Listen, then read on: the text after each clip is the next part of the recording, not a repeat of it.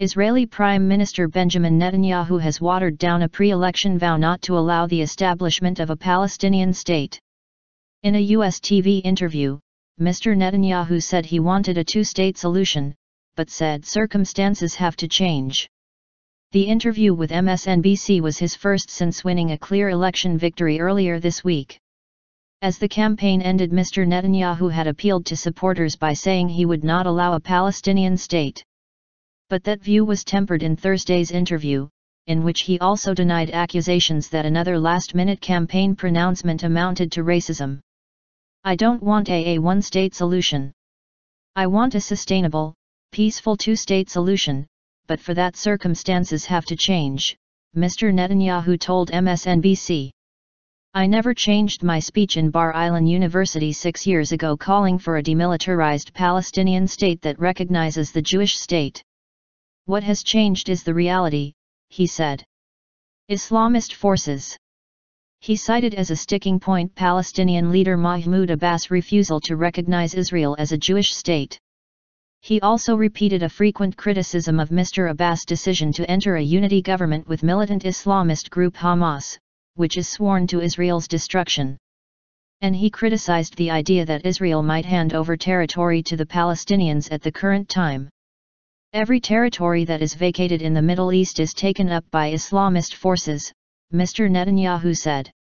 His original comments were made on Monday, one day before Israel's election, when he was asked by an interviewer, "If you are Prime Minister, a Palestinian state will not be established."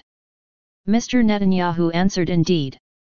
Analysts viewed the remark as an attempt to shore up support among right-wing voters, as polls showed his Likud party just behind the center-left opposition alliance, the Zionist Union.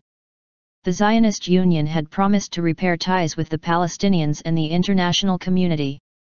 Mr. Netanyahu's remark prompted the US, EU and UN to urge a continuation of efforts to secure a two-state solution in the Middle East. White House spokesman Josh Earnest: "Such an approach had been U.S. policy for more than 20 years. Racism denial."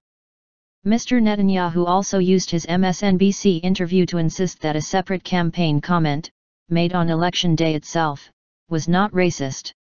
On Tuesday, Mr. Netanyahu posted a video message on his Facebook page, in which said, "Right-wing rule is in danger.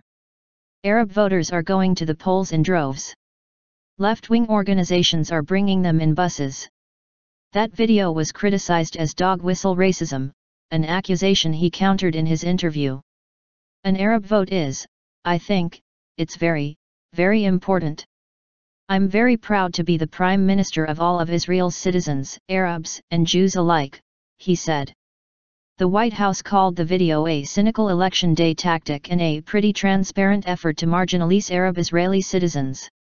"I can tell you that these are views the administration intends to communicate directly to the Israelis," Mr. Earnest said on Thursday. U.S. President Barack Obama has not yet called to congratulate Mr. Netanyahu on his election victory. Mr. Earnest said both leaders' staff were working to schedule the call, which could come as early as Thursday.